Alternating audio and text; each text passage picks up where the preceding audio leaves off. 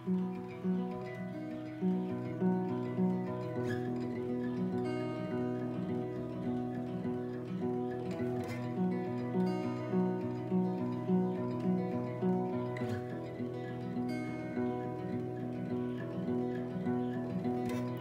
up straight at the foot of your lover. Lift my shirt off. Stand up straight at the foot of your lover. Lift my shirt off. I was carried to Ohio in a swarm of bees. I never married. Ohio don't remember me.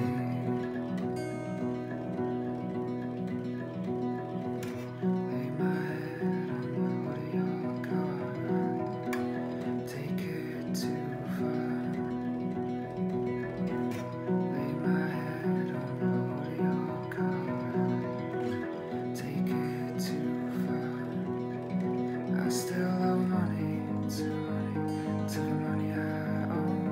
Never thought about love when I thought about home. I still owe money to the money I own. Floors are falling out from everybody I know. I'm on a board, yes I am. I'm on a board, I'm on a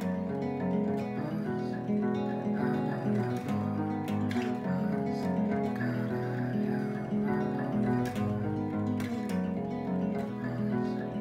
board. Evening campsters, welcome to episode 3 of Big Cats of England. Fucking hell. I'm in a local woodland, well, a woodland near to me in Doncaster. I'm not going to tell you which woodland because it is a nature reserve, not supposed to be here, but there has been some big cat sightings lately in here, so I thought I'd come and see if I can get away with spending it now, which I will do, because it is a really quiet woodland anyway. Midges are out already. But yeah, welcome back to the channel. It has been a while. The reason for that is I've been training for the Yorkshire Wolds Way, which me and the veteran are walking next week, which is a 79-mile walk from Hessle near Hull to Filey coastline. So yeah, 79 miles cross country, wild camping on the way. Take us 4 days, all being well. So yeah, stay tuned for that. It's going to be probably a 2 or 3 part video. But anyway, we're here to have a look for big cats. So I've got my bait set up, just stuck a tarp up. I've put the tarp up just so I can sit under it before I set the tent up, so if anyone does come I can just chuck it down and get on my way. But yeah, thanks for clicking that video, thanks for joining me. I hope you enjoy it and stay tuned. Right guys, so this is the spot I'm gonna set the trail camera up. I think it's just all shrubbery under there, could hide anything, and I think I'm just going to put the camera on that tree there, spread the bait down here and see what we get. We are off the beaten track. It's so quiet here, it's brilliant. So yeah, fingers crossed we catch something tonight. So I don't think there's any chance that I'm going to be noticed by any kind of animal that is around, because where I'm going to set the camera up is over there in that bit of a clearing. But you've got to walk all the way through this dense pine to get to my camp. My camp's, you still can't see it. Camp's through there, so it is quite a way away. My camp's just through there on the other side of that patch of pine. So there's been 3 big cat sightings in the last week in this location, and there's reports of police covering up a road traffic incident involving a big cat. Now there's not been any media or anything on it, but there's just been little bits of reports I've heard here and there on the internet and from people that I know. So yeah, and it was a black panther apparently killed in a road traffic incident. Who knows if it's true? But if there's one, then there could be two, three. Who knows? So that's why we're here today, try and catch a panther. We'll call it the Donny Destroyer. And because my training's done now, I've dropped 1.5 stone in a couple of months. So I'm ready for this 79 miles walk. It's been hard graft, really, getting ready for it, but I feel better. The body's ready for it, I'm ready for it. So let's crack on and get it done. But while we're waiting for the big cats to appear, seeing as though training's stopped, New England IPA, is that? Yes. Luminous Nights. 7.4%. Bedtime, I think, after this. Oh, it's fruity. Very fruity. And it's from Brewing Co. Never heard of them.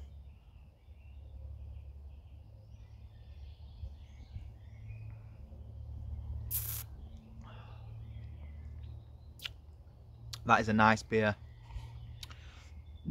And to say it's 7.4, I don't really... It's not...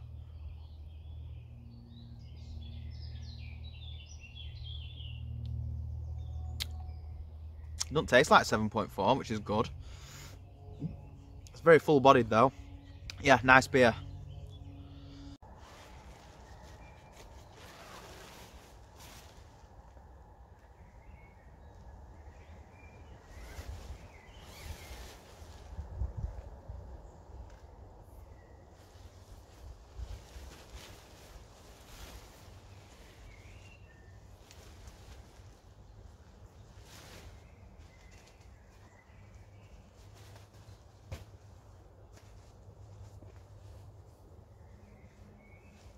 And that is tonight's setup. We've got the Lomo 3x3 tarp and the One Tigress TP Nova trekking tent, which is super lightweight.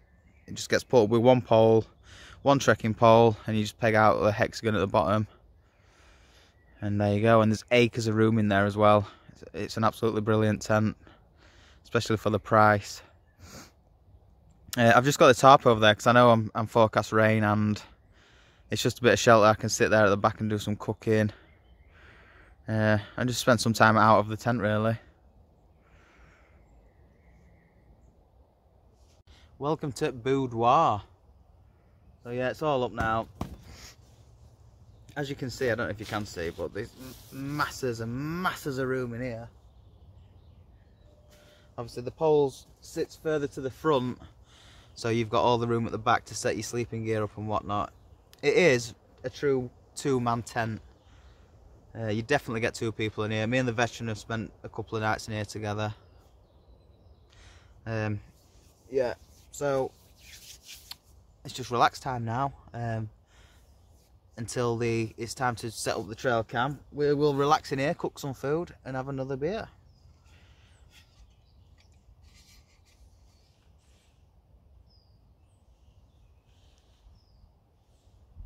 Forbidden fruit. Grapefruit pale ale.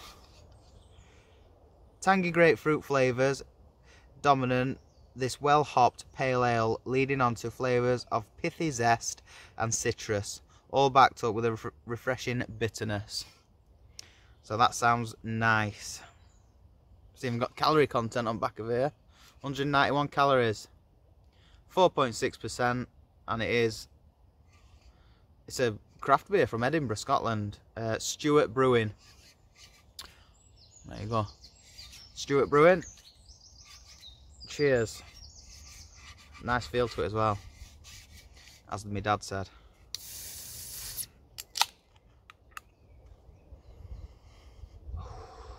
Is it? Yeah, it does smell like grapefruit actually.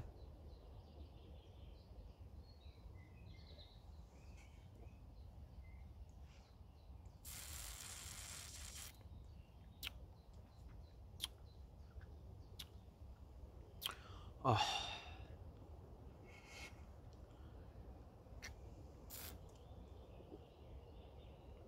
That is one of them beers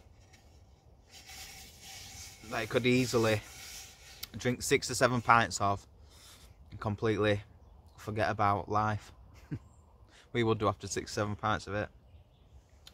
So yeah, not cooking out great today. I don't think I'm gonna have a fire.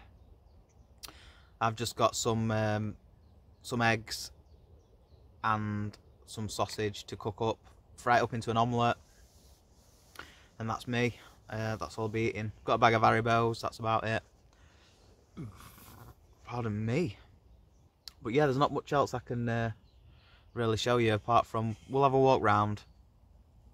When I set the trail cam up, I'll have a little talk about that. Tell you all about it, because it is a fantastic trail camera. So yeah, I'll catch you soon.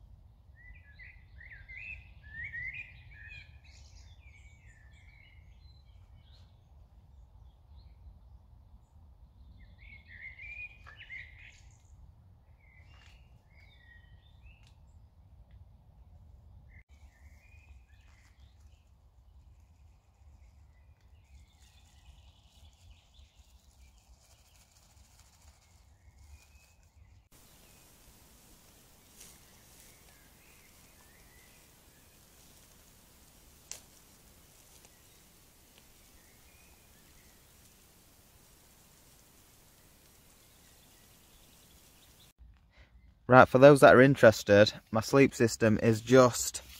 Sorry, I'm inside the tent because rain's coming down. OEX Evolution 400 sleeping bag. Great sleeping bag for British weather, I'd say. Shit stuff sack. All the stitching comes out of the stuff sack. I've had 2 stuff sacks for it now, and both have all failed on me. But the sleeping bag is a good product. For my pillow then, I'm choosing my Mountain Warehouse coat. Then under there we've got, I think it's here, oh shit, fell over, Euro Hike self-inflating mat.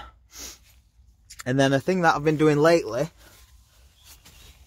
which adds loads of comfort, is bringing my hammock underquilt, my One Tigress hammock underquilt.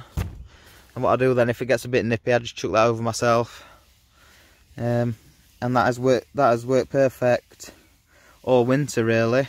So hopefully I'm going to ditch that soon, and it'll just be the sleeping bag and the mat.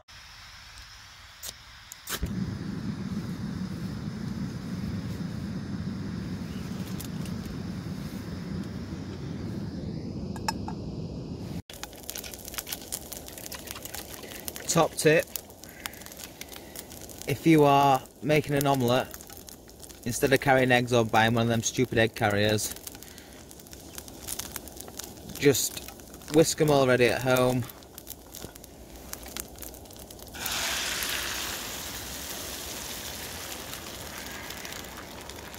And you've got a ready-made omelette without the stress of carrying eggs. Just realised that I forgot my knife and fork again, so I've just flipped it over with my hands. Check that out.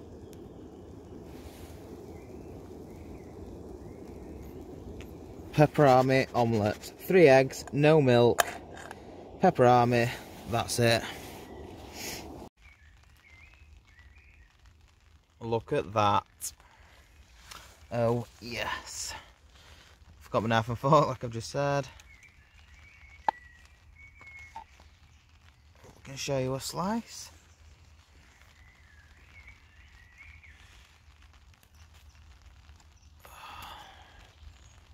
Ow, it's burning, ow.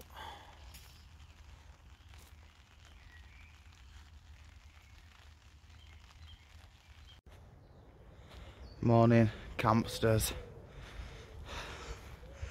I had to abandon camp last night because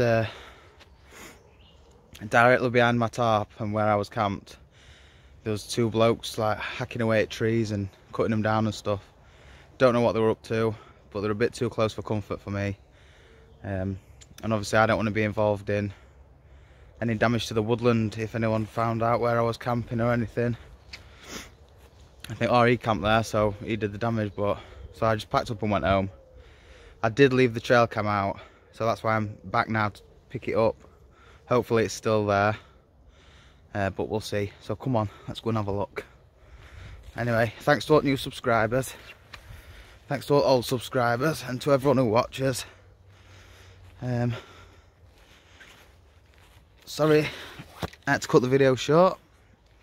Well, that's just how it goes sometimes. It's the first ever failed wild camp I've ever had, so that's one to put down in book, I suppose. But yeah, I'm just going to go through this woodland, see if the camera's still there. So this is the spot I were camped in, and just behind them trees there, that's where all the noise and two guys were hacking at the trees.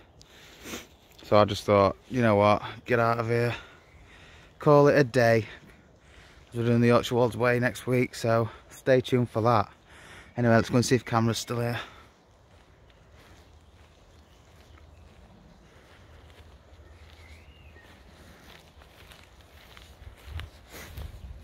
I'm hoping it is. And we might have caught something on camera, who knows?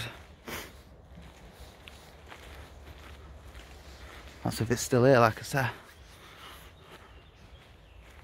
Yes. You can just see it there in the distance. Right, so that's reassuring.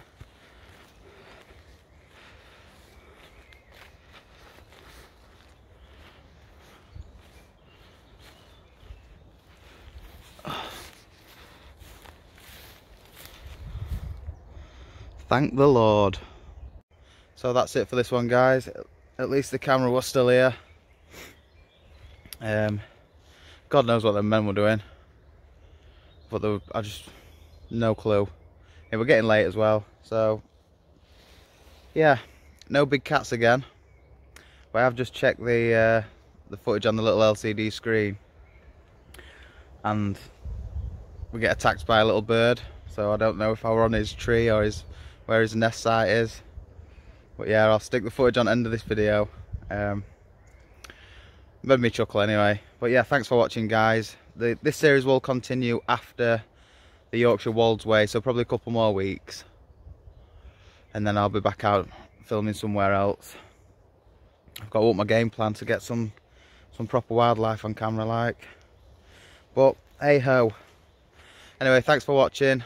See you soon. Please stay tuned and check out the Yorkshire Wolds Way. 79 miles walk, like I've said previously. It should be an epic little trip, that. And we start that in 2 days' time. So, yes. Thanks for watching. See you later.